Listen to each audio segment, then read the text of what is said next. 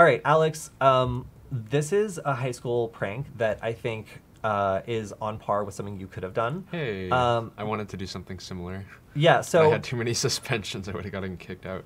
Yeah, exactly. So what's amazing to me is like everybody thought this was such a good chuckle, but like I feel like, Alex, if you had done this, you would have just been expelled. Right? Yeah, so like it really depends on like the school that you're in or the school district you're in, I guess. But in this case, this was not someone like playing it on like one projector. It was not somebody like sneaking it into their presentation. This was like a full like kind of compromise situation where they were able to start exploring the school's network space, and they were able to identify a bunch of default credentials and basically act as threat actors, I guess. And they figured out how to access all of the projectors and stuff that the school was using across the entire school district. Not just a school, but a school district. So, you know, this is the video of it. You can see they have a countdown. Nobody knows what's going on. Everyone's confused. You know, they're just trying to make the best of it and figure out what's happening. And, you know, you can figure out where all of this is leading, I am sure. I like the suspense he builds. Yeah, like doing it for a full 2 minutes just means like class like comes to a stop.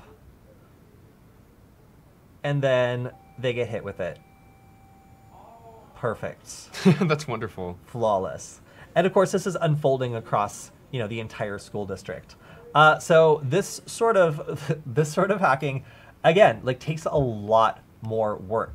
The fact that this person also wrote up their entire like process of doing this is a really, really cool read. So if you want to know how it's possible for an entire school district to get rickrolled, just imagine what you know, somebody with less good intentions could have streamed onto the screens of the entire school district simultaneously. It's really good that the student reached out and let them know that they were vulnerable through a demonstration, which was you know, very tame compared to what it could have been. And this is just an example of, well, for one, really depends on what school you go to, because if you pull this at the wrong school, they will just expel you. But two, you know, letting somebody know that there's a vulnerability without doing something like malicious or scary. Like in some ways, I feel like the student, unless they got permission to do this, like really like laid it all on the line for a really admittedly great prank. Just because if the school district had not thought this was funny, several of the things that they did were arguably illegal.